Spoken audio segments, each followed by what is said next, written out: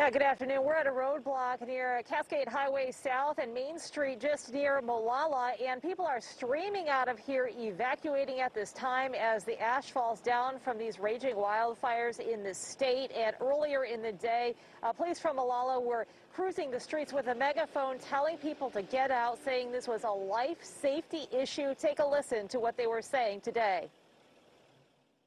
The Molalla Police Department has been declared a life-threatening fire emergency. You need to evacuate the city. Evacuate now. And that's what people were hearing as they evacuated. There was a group of volunteers from local communities that have been using water trucks to help put out spot fires and helping people to evacuate and also helping to get livestock and animals to safety. Local residents tell us that that is an example of what people do best in this community, help one another. It's a little scary. I actually live with my grandmother. She's off Molalla Forest Road right now, and once I'm done here, I have to go and evacuate her. And it's just because of the air quality for now, but Will Hoyt and the other fire up by Estacada, they're saying that it might combine. At the moment, we're supposed to be going after 6 cows.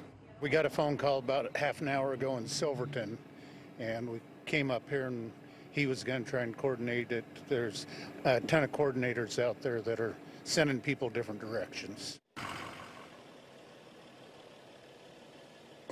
That was Eric Stritsky. He tells us that he may move the cattle that he is able to acquire to his own property in McMinnville because the fairgrounds are not accepting more animals at this time. He says that he has a tractor dealership in Silverton, Oregon called the Santium Tractor Supply. He says that business is likely to close due to the situation in the ag industry right now and the COVID pandemic. However, he still makes time helping his neighbors in the community a top priority.